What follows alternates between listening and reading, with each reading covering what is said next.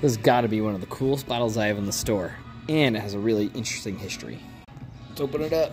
All right, so the first thing you're going to notice, obviously, is a really cool bottle stopper, but let's take a look at the bottle first. So the bottle is going to feature this really unique curved design with a giant gold medallion on the front. But the showstopper is definitely the bottle stopper. This Philadelphia Derringer replica was actually fired by John Wilkes Booth in the Abraham Lincoln assassination.